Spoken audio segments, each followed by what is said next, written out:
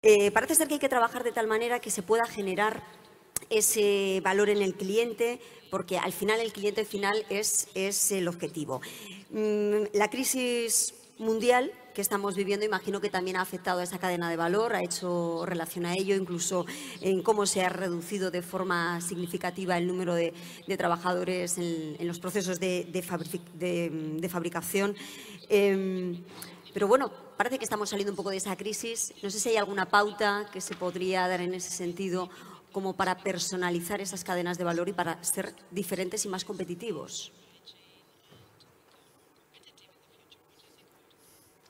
Yeah, I think that customization is one way to better fulfill human needs and reduce the waste. Okay, I don't mean we need to customize everything. I mean, there are a lot of products. Okay, we will be just as comfortable as good to have a commodity products. Okay, like some rice, flowers, all this commodity.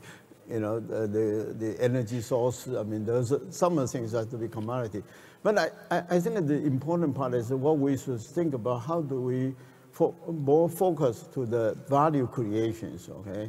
And how do we capture the value and deliver the value? And that's where we can think the crowd could get in to help out. Yeah.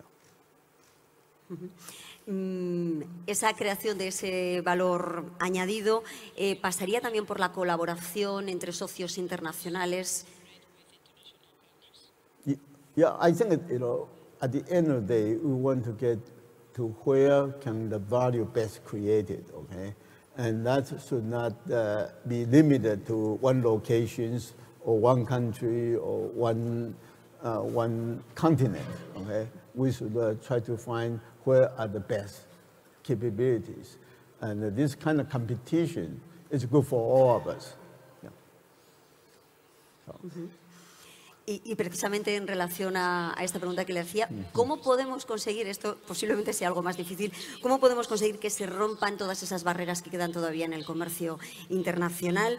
Sabemos que, bueno, Asia es un continente difícil para las empresas europeas. Algunos de los empresarios que han intentado abrir mercados pues han encontrado con algunas dificultades, principalmente la del idioma puede ser una de ellas, la distancia, la cultura en sí.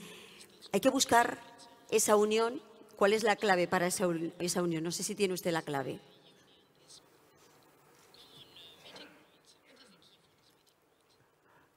I don't mean we have to eliminate culture elements. I think we should respect the culture. I think we should, try to put put more emphasis to our culture because, the globalization does not mean we will make everyone standardized. And then the life would not be that interesting anymore.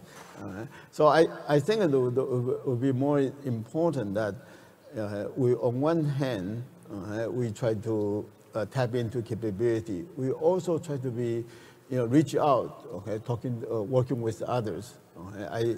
I think that I think there are some metropolitan cities are more advanced than others. I think that, in some way, I've been here 6 years. Okay? I still have some difficulty to find food, okay? Find a restaurant to eat because I always arrive on Sunday. Okay? And very difficult to find a restaurant. Maybe someone can help me next time. I can find a place to eat. Yo creo que sí. Yeah. So I think it's both ways. I don't think that there was the differences among us, okay, to make us special, okay? And I don't think we should make everyone the same. Then the life will not be interesting. Okay? But on the other hand, I think that, to be able to communicate, to be able to, and I think that should be also part of our education goal, okay? To make the life more open and to make the movement of idea and the goods and the service, okay, easier, okay, will be good for all of us. Yeah. Un par de cuestiones más. Estamos hablando de Estados Unidos como gran potencia, hablamos también de Europa por la parte que nos toca y sobre todo además en estos momentos que poco a poco pues, parece que estamos despuntando. Pero yo no sé si en esta cadena de valor los países subdesarrollados también podrían incorporarse. A lo mejor es un proceso un poquito más largo, pero para ellos también está esa cadena de valor, para países subdesarrollados. Yeah, I think the whole idea of the supply chain has been caught on quite rapidly in some of the developing countries. I think you will be surprised to find out that in some regions, the e-commerce has already 20 or 30% of their commercial transactions.